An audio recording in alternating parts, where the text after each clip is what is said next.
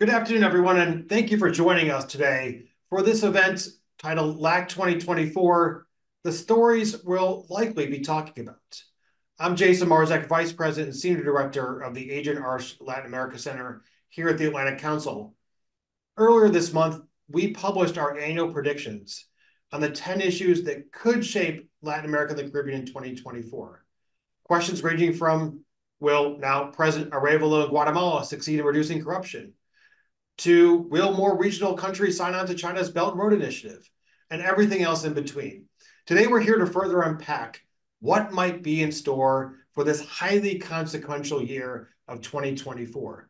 Like millions of citizens, analysts, public-private sector leaders, we're going to be closely watching the 6 presidential elections taking place this year, the first measures of recently inaugurated administrations, Brazil's presidency of the G20, and the list goes on, both in the known, but also the unknown.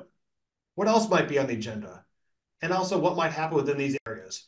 As we've seen over the first few weeks of the year, 2024 is already on track to be highly consequential with reverberations far beyond national borders. Today, we want to get ahead of the news cycle by forecasting the stories that we'll likely be talking about in the year ahead. For that, I'm pleased to be joined by top journalists with ample expertise in reporting on issues across the region, also with a global eye. And also thrilled today that we're joined by Adrian Arsht on the line as well, listening in, Executive Vice Chair of the Atlantic Council and founder of the Adrian Arsht Latin America Center.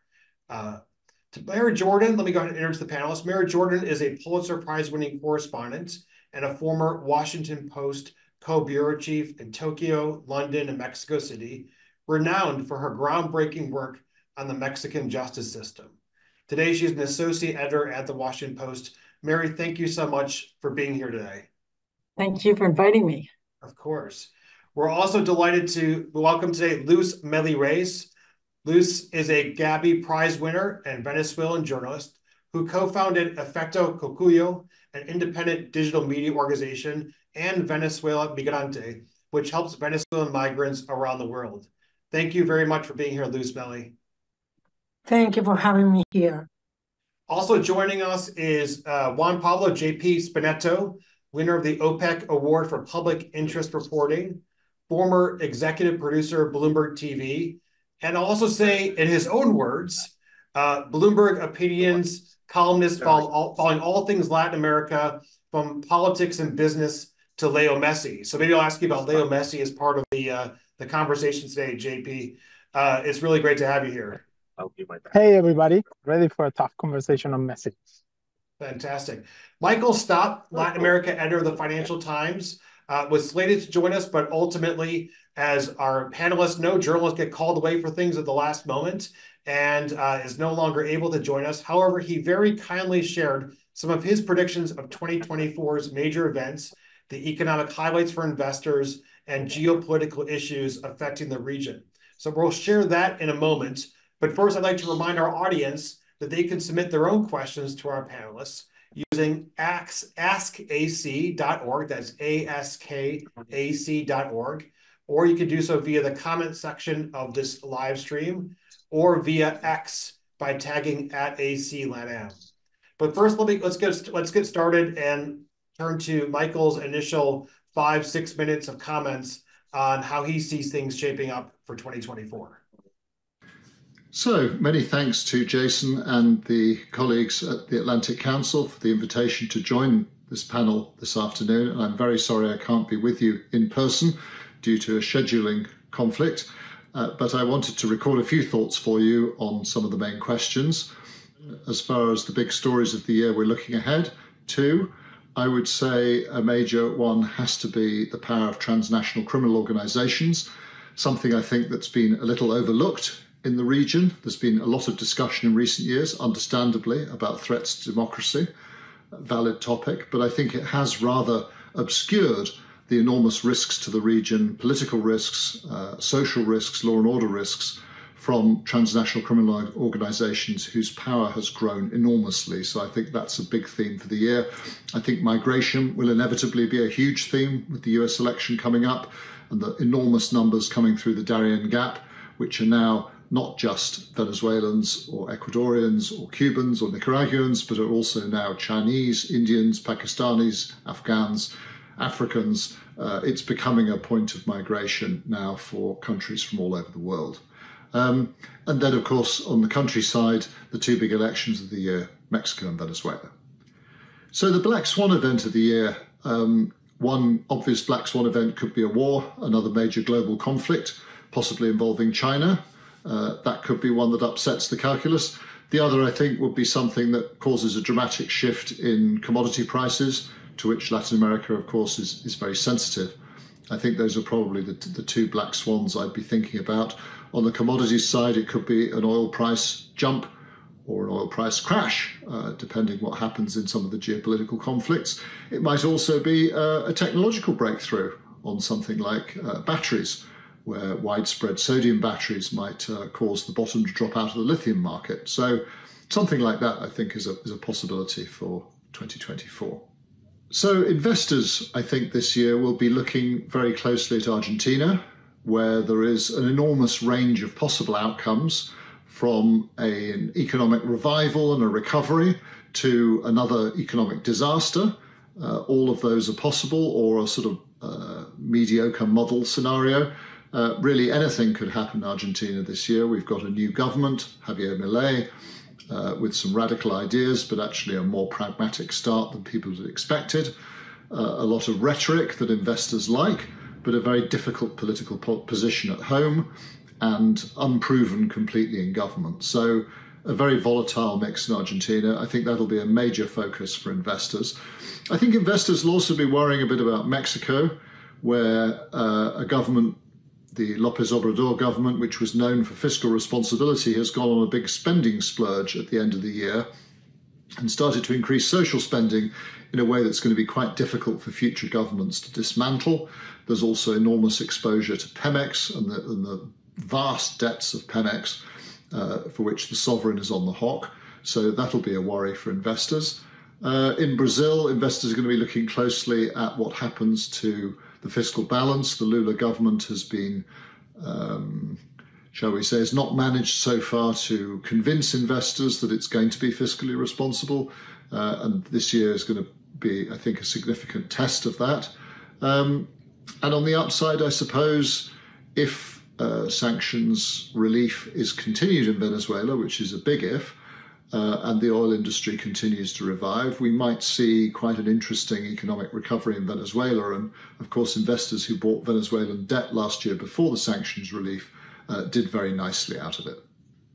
On global geopolitics, I think that there's clearly the war angle, so the Ukraine war and what happens on that this year, whether or not that conflict comes to some kind of resolution, is going to be important for Latin America. Russia's a major fertilizer supplier to the agricultural nations. And of course, Russia and Ukraine are big players in the global grains market, where Latin America has some important exporters. And that conflict is also a conflict with the potential to move significantly oil and gas prices.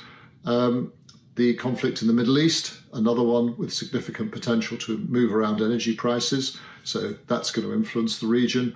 And finally, across the straits in Taiwan, whether or not there is some kind of sharper conflict between China and Taiwan following the Taiwanese elections, I think is another obvious geopolitical issue that could affect the region. Then one has to say the Trump-Biden election contest in November is going to be very significant for the region, particularly in Mexico. US elections are often complicated for Mexico, particularly when they coincide with Mexican elections. And we've seen candidates in the US election, some of the Republicans coming out with very harsh language about drug cartels, migration, and what they might do if they're elected. So that's going to be watched closely in Mexico. And of course, were Donald Trump to win in November, that's going to be an event with the potential to upend relationships across the region. It would be very good for Javier Milei in Argentina, who's been very close to Trump.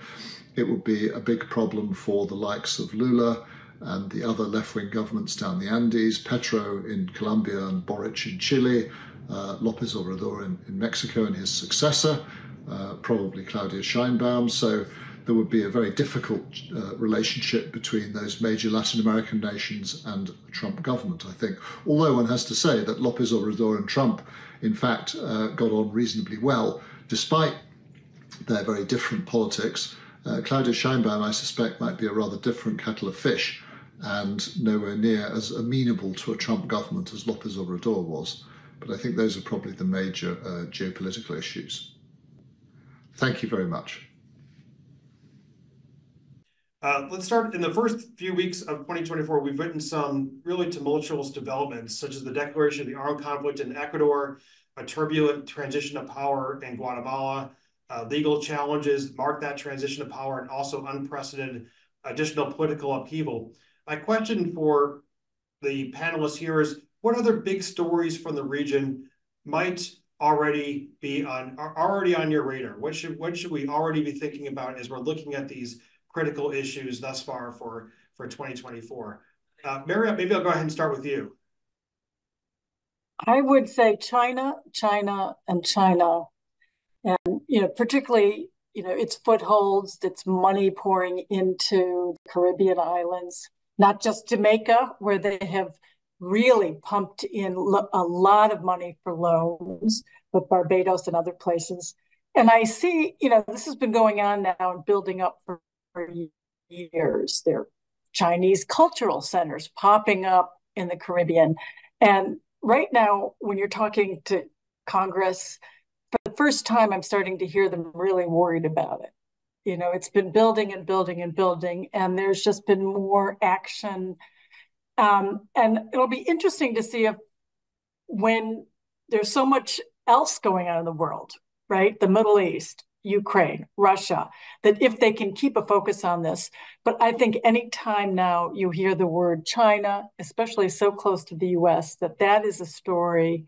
It has been brewing for a long time, but now you can see a couple of Congress members are talking about pumping more money in. And when you have US money going in these islands that are so close to us, but through multilateral organizations, through the World Bank or through IMF, where a lot of people don't even know that money is flowing from the States, the average person, that there is great concern that China, that the US is not doing what it used to do really well and have soft power so close to our doorstep. So I would think that is going to be something that, along with all the other stuff, that people will be looking at. And Mary, China has really been significantly ramping up its investment, its interest, its establishment across the region for a number of years now. But as you looked at 2024, you see the Chinese seeing an opportunity in this year to significantly ramp up, even beyond what has been done in over the last few years. I think the new thing is that the U.S. is really, and members of Congress are just paying more attention to it. I don't know how much more. I mean, all expectations are that China will continue this and ramp it up. But I think you'll see more action, or at least more calls for action, even from Congress, because China has become a number one worry, even though you have all these other worries. I just haven't heard people on the Hill and at the White House talk about it at this level, even though, as you say, this has been going on for some time. It's an excellent point. We actually asked the question a couple of weeks ago as part of our 2024 Predict series of 10 questions. Will more Latin American countries sign on to China's Belt Road Initiative? And we say yes, more countries will likely sign on this year. An excellent point on the increased interest from Congress, from the White House, and that'll probably potentially even make its way into the campaign trail as well, insofar as the interest of China's growing interest in the region. JP, I'd like to get your thoughts. Feel free to comment on Mary's point on China being a story for 2024, but what else do you see insofar as big stories from the region that you're tracking on your radar? Jason, I think this year we're going to be spoiled by choice in reality, because we have so many important stories developing in the region. And I'm going to name a few. Obviously we have the Mexican election. That's going to be pretty consequential, not so much for who's going to be the winner, but what is going to be the political configuration in Mexico if, as polls are, suggesting Claudia Sheinbaum is the next president of this country. And we're going to have an election in the US, right, at the same time. So we're going to have a lot of conversations between what's happening in the US, the migration crisis, obviously, the situation with the drugs coming in and the violence that this triggers in Latin America. So that's one important story. We have the story of Venezuela, right? Are we going to have some election at least? That's, I think, hard to say, and we can discuss this more as we talk. We have the G20 in Brazil this year, and we have a very interesting situation developing internally in Brazil. We're going to have Lula trying to make a pitch of the global South,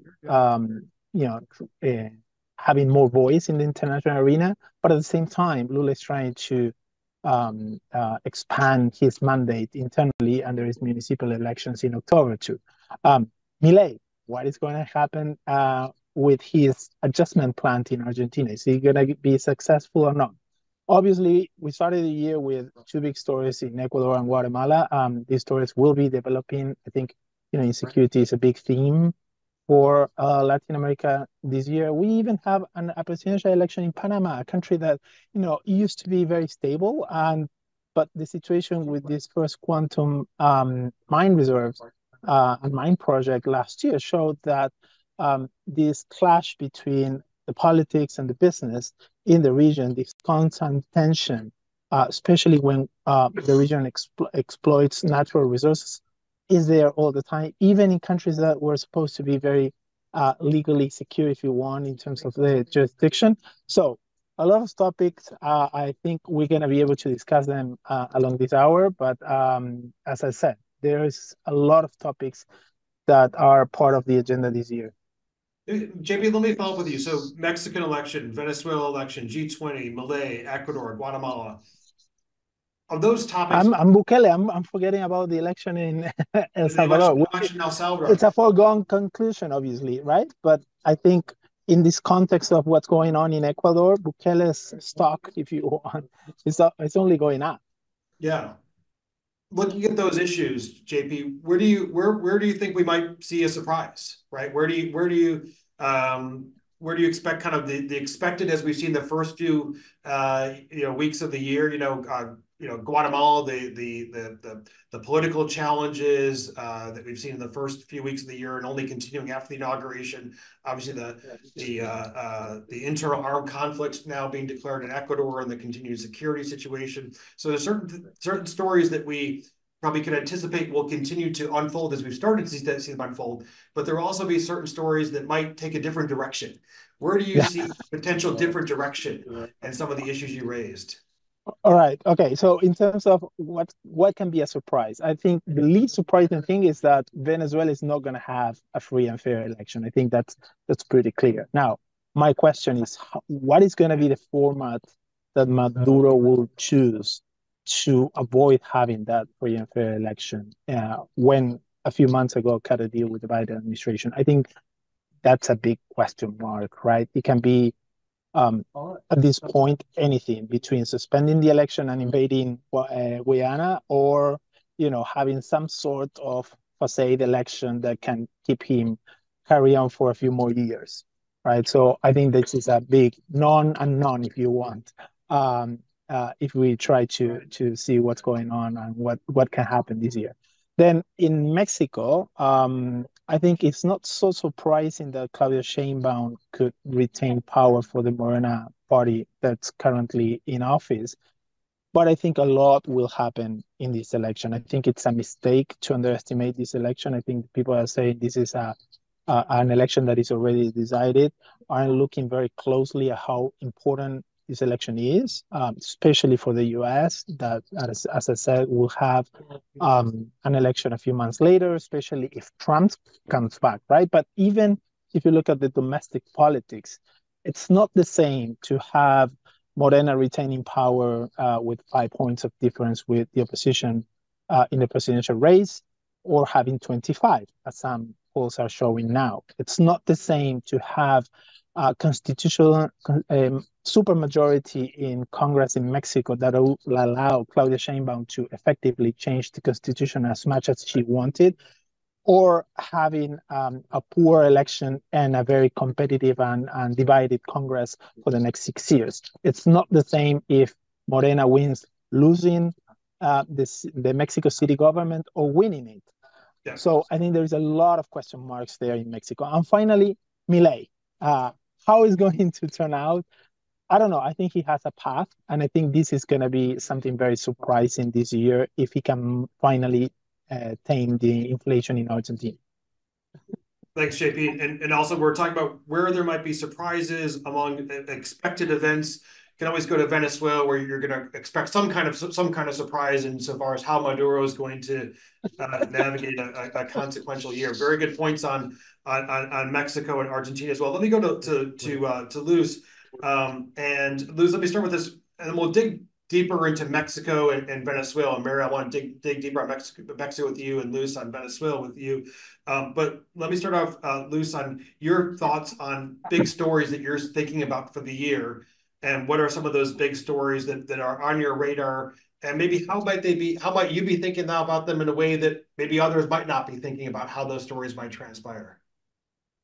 Okay, thank you. I think there are two big stories that are connected to the political processes of Latin American countries. For example, elections in different countries, from El Salvador to Venezuela. I believe firmly that in Venezuela we are going to have election. We don't know where, when, but we are going to have it. Also, I think that we have to see the impact that the presidential election of USA will have on the country of the region. No? The star of the region for me seems to be Guatemala, because the inauguration of President Arevalo has filled its population with hope and can be an example for the region that flirts with authoritarianism. I mean, I think that we have to look for more stories about how the people who believe in democracy can change the story, and instead to spend a lot of time complaining about democracy, for example. I think there is a point that maybe from the USA always don't pay the same attention that we are doing right now. There is like the migration of people from the south to the north. I think it's a process that does not stop.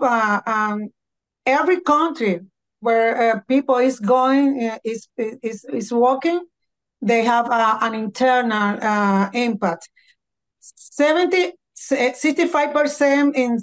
of people who go through the Darien Gap, they were Venezuelan people, but they are not coming from Venezuela. So there is something that caught my attention, because there maybe some of them are coming from countries like Ecuador, Peru, Colombia, and I think in those countries there's a lot of problems that we are not seeing in a very well right now.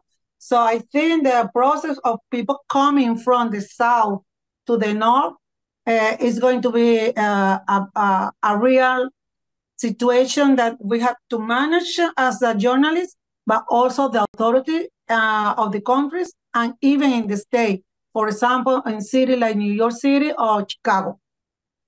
Very good points, Luz. And also looking at some of the hemispheric events, we were talking earlier about Ecuador as a security situation. Ecuador continue to deteriorate, and why it's so important the U.S. support for Ecuador at this critical moment. That just leads to more outward flow of migrants. Let me go, before digging into individual countries, I'd like to ask this question. Think about a black swan event, and for those who are less familiar with the term, a black swan event is an unforeseen event. Unpredictable events. We've been talking about the events thus far that have been foreseen for the year, whether it's increased interest from China, or elections in different countries, or increased migratory flows, the G20, whether Milei will be successful in his economic reform proposals in Argentina. But where should our audience be focusing on for a potential surprise? What might happen over the course of this year that we might not be talking about? The unknown. Maybe I'll start with you, Mary. What do you think? I think AI. We just saw this afternoon that the New Hampshire Attorney General is investigating fake robocalls that were supposedly made by Joe Biden to voters across New Hampshire right ahead of the primary, where he says, this fake voice says in Joe Biden's voice, don't come out and vote. Don't vote.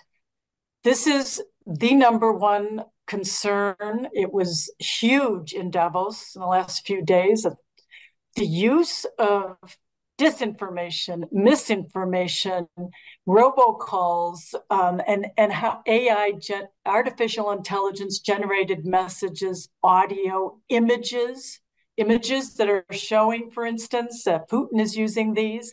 He has US celebrities superimposed, on, Russian things that say that these very popular figures are for Putin.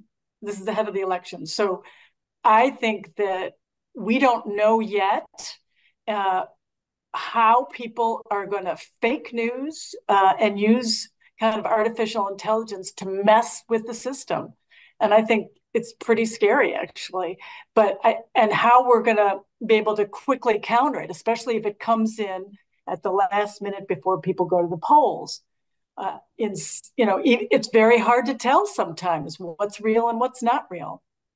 So I think that the big concern, and maybe it's not yet on people's radar, but it's going to be. When I saw that news again today, it's in New Hampshire. It's going to be everywhere before this year is out. Yeah, and we've seen across the region that misinformation, disinformation in the U.S. context that also plays itself out in the Latin American, Caribbean context as well, right? We've seen No, I'm saying that this is going to happen in these countries. It's going to be in Mexico. It's going to be wherever there's elections. It's going to be used in Venezuela. It's going to be used in El Salvador. It is, I'm just saying that we're just seeing it. And I don't know where it's going to go and how it's going to play into these elections that are pretty pivotal throughout Latin America. Mary's an excellent point. We've been doing monitoring of misinformation, disinformation. We do it from the Atlantic Council from our Digital Forensics Research Lab, and specifically looking at the Venezuelan context. Also, the last cycle in Mexico, even the 2018 election in Mexico, we saw a lot of misinformation, disinformation. That was 6 years ago. And you look at how that's advanced over the course from 2018 to 2024. So, and we've also seen Russia specifically taking advantage of the information environment in the hemisphere and using that to try to scuttle elections and scuttle kind of the democratic process whenever possible. So I think that's absolutely an essential point that you're raising. Let me go, Luce. So misinformation, disinformation, AI, and how that could potentially dominate parts of the way elections are carried out in the hemisphere this year. Luce, what do you see as a potential unforeseen, unpredictable black swan event of 2024? Okay, I totally agree with what you're talking about, disinformation, misinformation, and artificial intelligence, but I would like to add the criminal governance in our countries, because what happened in Ecuador, it could be happen in other countries, and we are not seeing what is happening there. So when they try to control the situation in Ecuador, the criminals are going to move to other places, and we have a lot of countries with a very unstable system. And then if we see, for example, that Bukele is going to win the election in El Salvador, for example, maybe we are going to see also a clash of the people who try to control from the government the crime with violation of human rights. So I think we are going to manage the situation between people who is going to support this kind of government and the criminals that they are going to organize also about how they are going to work during, through the region, through, for example, the traffic of people, traffic of drugs, and this kind of thing, because they are going to use also the artificial intelligence. I think so. That is the mystery that I can see that it could be happening in our region. Thanks, Luz. I think that's incredibly important, especially as you're saying what we're seeing in El Salvador and kind of how people are kind of looking at kind of what's happening in El Salvador and trying to maybe emulate it and other contexts as security is really dominating the agenda of citizens across the hemisphere. JP, what do you think? I think Luz read my mind in terms of a hot topic that may happen, and which is the violence, right? And we saw what happened tragically last year in Ecuador with the killing of Fernando Villavicencio, right? In Mexico's election, the last election in 2018, more than 100 politicians were killed, right? Between candidates, former officials, people in office, and election cycles are very violent in Latin America, as we saw. I think, obviously I'm not forecasting anything, but I think we should pay a lot of attention in the mix and the linkages between organized crime, violence, drugs trafficking, and politics, which is as we've been seeing lately, a very important point and a very important topic. And as Luz is saying rightly, we need some sort of regional approach, because even if Ecuador is successful, if President Noboa manages to calm down the situation, bring down killings and all of that, these groups, which are organized crime, they're very sophisticated. They're going to move around the region. This is not going to end, right? So we need some sort of approach from that side. Now, you asked me about Black Swan, and Black Swan is something that, in theory, we didn't think it could happen, and in the end happened. So I don't know. I'm not very sure if this is an example. We know these are hot topics, right? But I'm going to mention something that I think it's starting to worry a bit, which is the fiscal situation in Brazil, right? People are not paying close attention so much, but we see President Lula trying to speed on with his plan. There is his finance minister trying to pledging that they're going to get to a fiscal zero deficit this year, and this is primary deficit. If you take the total deficit in Brazil, it's close to 8% of GDP. So clearly, the fiscal situation in Brazil, it's something that it could develop into a problem if it's not addressed, and there are big question marks if President Lula wants to address it or not. So I think we should pay a lot of attention to that, because the chances that in the end he pushes on with his Lulanomic style and wants to spend more and more to try to have his base happy and the economy growing, in the end could be hurt by markets that says put a limit, saying you can go further. Remember that Brazil has quite a significant debt to GDP ratio, and something has to give. So I'll go for that one too. Fantastic. I want to ask maybe get an individual question. I want to ask two follow-up questions. One is, rarely do we have a conversation about what might happen in the region looking ahead, and the work in Cuba hasn't been mentioned thus far. Maybe that means that there's many other things that are happening in the region, but also the situation in Cuba has become more and more worrisome for the Cuban people. Even just recently, even just in the last few months, what might we see some type of change in Cuba, some type of whether it's from the Cuban government, whether it's kind of new protests rising up from the Cuban people, or just the overall economic situation, even the alignment of Cuba. I mean, might there be a Cuba story for 2024 that we're not yet talking about? I'm pretty sure Luz knows more than me on the topic, but I would say that there's always a Cuba story to be written. The problem is what is next, right? We know by some calculations, 4% of the population left last year, migrated somehow to Nicaragua, then tried to get into the US. But that's tragic. Now, what is the political impact of all of that? We see the impact in the US, but we don't see in Cuba, right? Now, something has to give. We've been talking about, regime change for years, decade now, and it's not happening. I wouldn't bet that it's going to happen this year. Maybe it's just saying it is a guarantee that it will happen. But I would say, it's right, and I totally agree, Jason, that we're not talking about this enough, and the prospect of a Trump presidency in the U.S. makes it even more complicated ahead, right? Luz, I'd love to get your thoughts, and then Mary, I want to go back to you. There's actually a question I'll go back to you on the disinformation that you raised previously, but let's first get Luz's thoughts on Cuba. I think we have this danger of forgotten crisis, like a Cuba, as you say, and Nicaragua.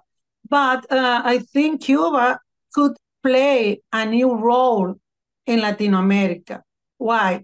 Because, Cuba is very close to Guyana, and Guyana is exploding oil, and Guyana is going to raise a lot of money or a lot of resources. And then Cuba is very close with Guyana. And then there is another question that somebody in Washington told me, that maybe it could be a change in the state. So Cuba is maybe will try to make some deals with Biden administration before the change of government. I don't know what is going to happen in the state, but I think Cuba is going to play a different role in overall Latin America. Mary, there's a question in the, and again, if you have a question you're watching, you can submit your question via askac.org or via X. Use the handle directed to the handle @ACLANAM. But Mary, there's a question following up on the conversation we were having earlier about disinformation and artificial intelligence from Rebecca here. Which is asking how are countries in the region addressing the challenge of AI-driven disinformation? Are they behind the curve? What else, and also maybe even more broadly, what else could be done to better address AI, to better address disinformation during electoral cycles? This is the key question. Yes, behind the curve. I mean, America's behind the curve. The United States is behind the curve. We don't even know how yet. I mean, even in our own newsroom, we have experts now that are trying to say, okay, that can tell you that this is a fake image. So if Putin, has, the most popular star in Hollywood next to him saying, with his arm around him, we have experts that can say that, and I'm sure that the governments there are doing this, and there's all kinds of, Mexico has an election commission looking at it. All the countries in Latin America do, but they have to get up to speed really fast. And this technology is developing like crazy. It is going, it's always been the way that technology. It moves way faster than any regulations or kind of catch up. So I think that's why there is so much alarm about it. And with Mexico specifically, the hottest issue is the migration, right? As Luz was saying, the Darien Gap, some estimates are that 500,000 migrants have come through there in Panama. 500,000. It is the single biggest issue at a Trump rally. I spent way too much time at Trump rallies, and that is what drives people. So every single election in Mexico, what they're going to do with this migrant flow. What are we going to do is huge. There was news today with the foreign minister of Mexico announcing some new agreements. Guatemala, Mexican, and U.S. officials met. And one of the things they're doing, for instance, is they're going to have, instead of Guatemalans and people from other Latin American countries having to go to the U.S.-Mexico border to apply for asylum, there's big push now to use this app where you could apply for asylum in place, way further south of the border. Already people are talking about hacking into that and how you can use artificial intelligence to do all kinds of weird things with that. It is really kind of quite scary. But I think that you're going to see a lot of distorted and misinformation about migration and immigration. Mexico seems that even though the Biden administration, Mexico have not really solved, or made progress towards this, the looming the possible presidents of Trump has all of a sudden, really put this on sped up. We got to get something done, because the number one thing driving Trump supporters is control of that border. And I think the Mexican officials get better the devil you know than the devil you do know the devil in Trump. But I think that this looming prospect that Trump could be reelected is re-energizing a lot of effort to get some of these problems done, like migration. What are we going to do about human smuggling?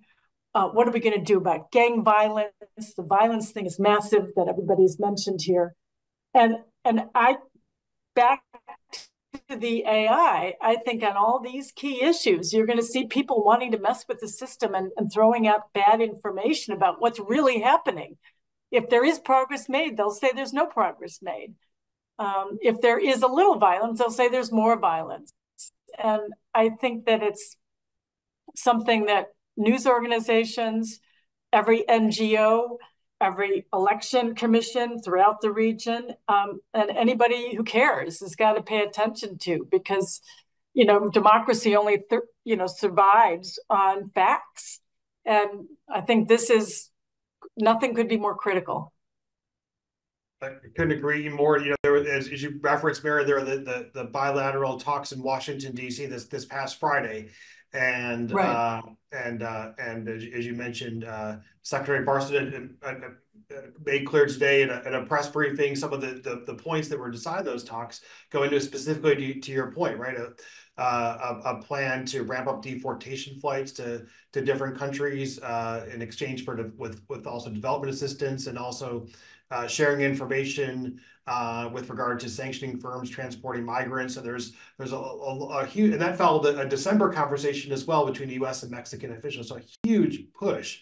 And I think, that goes actually, I want to ask you another question about Mexico. Then I want to bring in a question from we got via askac.org, which is, how do you foresee foreign policy toward LAC changing with either a Trump election or a Biden re-election in November? But Mary, let me first, I didn't get a chance to ask you, and you know Mexico well.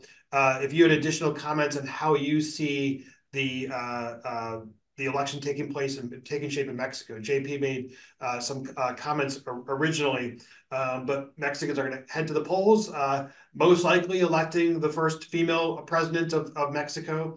And even though the race might not seem as tight as maybe previous contests, there still is a lot of questions going into this election. Lots of key issues from trade to migration to the border. And so, what are your scenarios of how you see this incredibly consequential election in Mexico shaping the bilateral relationship? Well, I think he was dead on when he said the key thing here is it's not just a presidential election, but the federal Congress is up. And, the key post of Mexico City is up, along with all these other local elections. and how big of a margin is going to be key. And I think it's still too early, just as it is too early to know what's going to happen between what looks like a Biden-Trump matchup. But the strength of the party, there's always a chance that Claudia the polls suggest she's going to win, but there could be all kinds of missteps yet. I think there is clearly a big effort now to get some work done because we've seen these migrant camps. All of a sudden, the Mexican army is out on the border trying to clear these camps. That's making Washington happy, but Washington is going to have to make Mexico happy.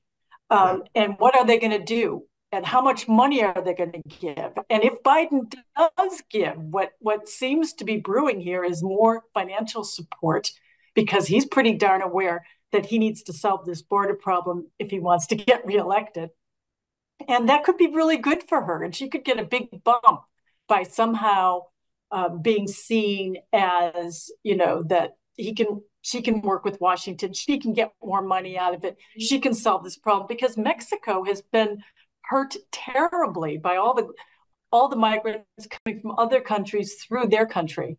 I also think that there is a really fascinating thing that the Mexican government has done that I don't think a lot of people have paid attention to, is they have sued in federal court American gun makers, right? They have sued all the big gun makers, saying that their guns are going down by the boatload.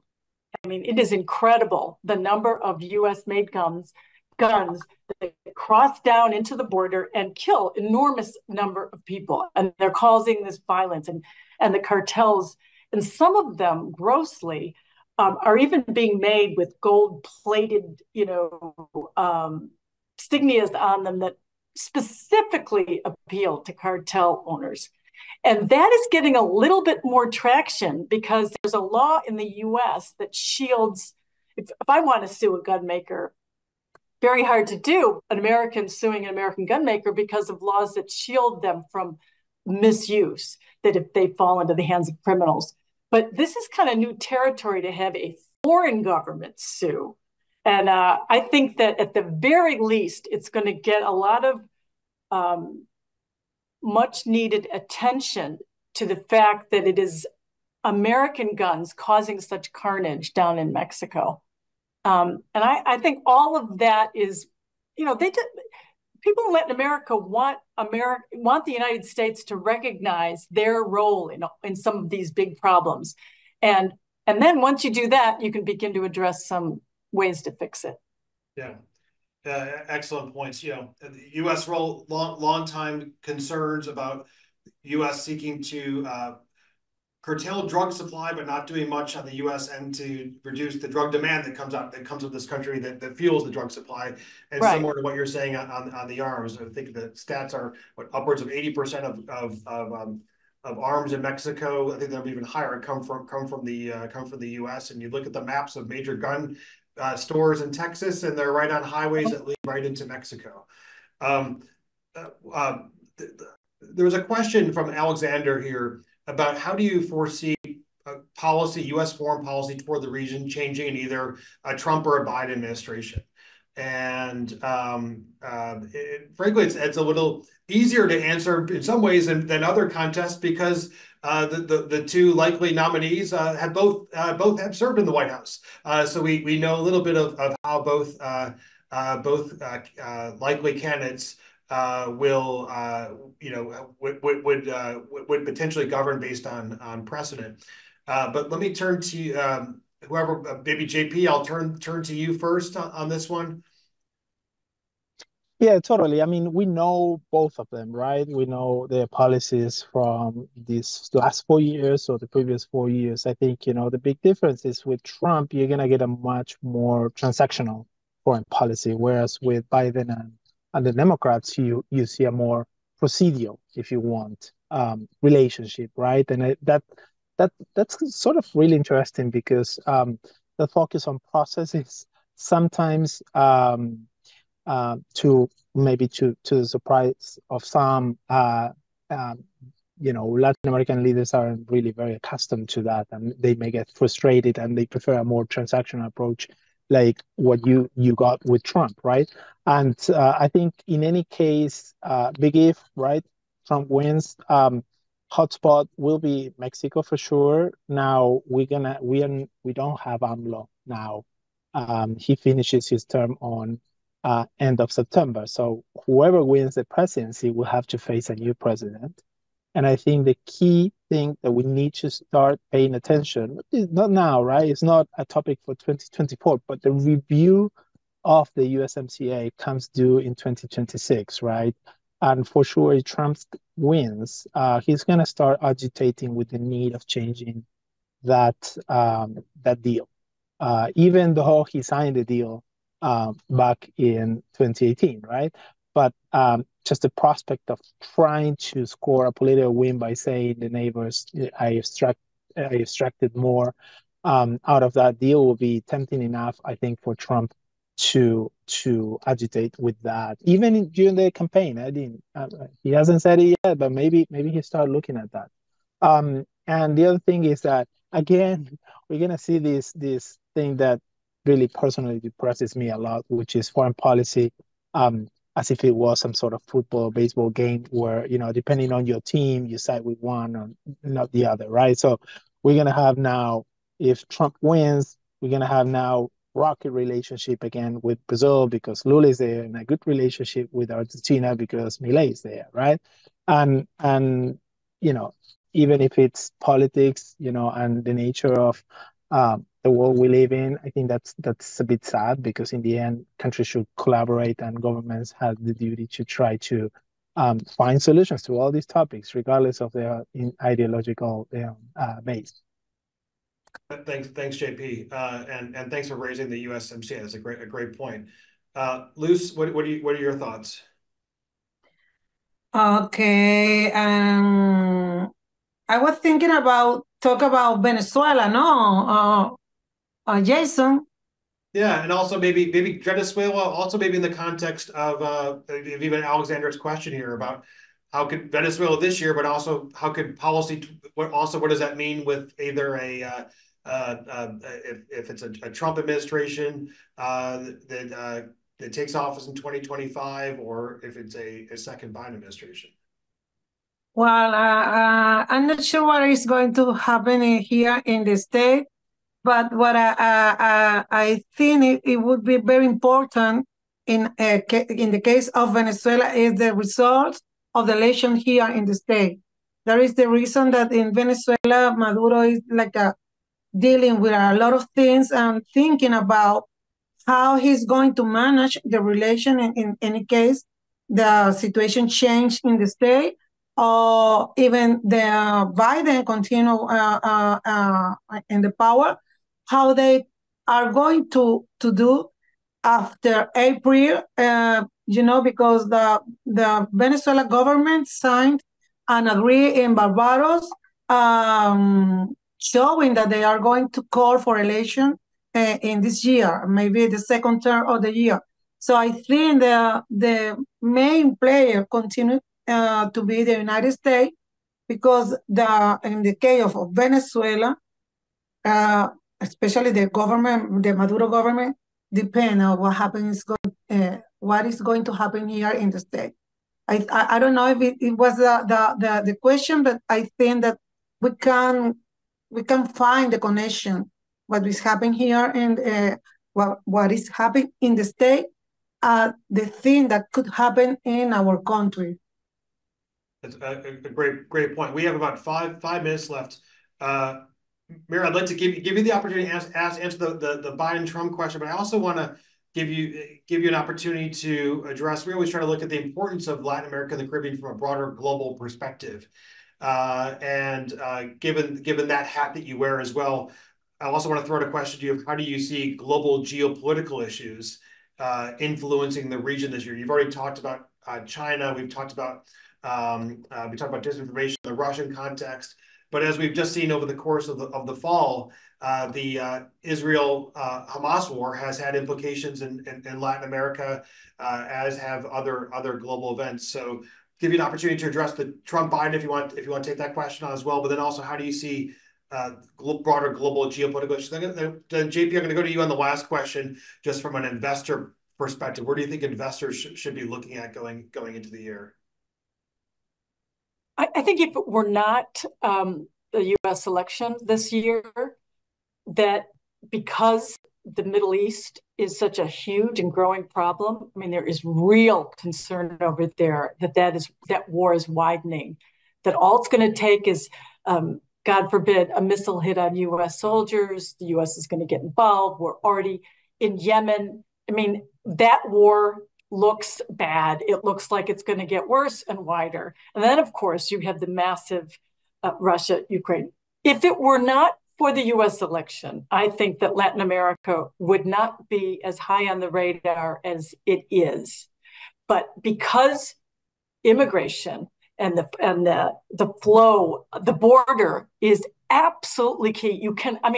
We are going to see every ad from Donald Trump talking about the border. And in addition to the border issues, immigration issues, and the key to solving some of these really difficult problems, both sides want to do it. Everyone wants to do it now. Then you also have this kind of growing China problem in the region, so close to us. Even in Cuba, China's there. Every time you turn around, they're building a road. They're giving money for a bridge. And most scarily, they're giving money for ports. Well, what we saw happen when China lent money to Sri Lanka for a port was when they couldn't repay the debt, all of a sudden China owned the port.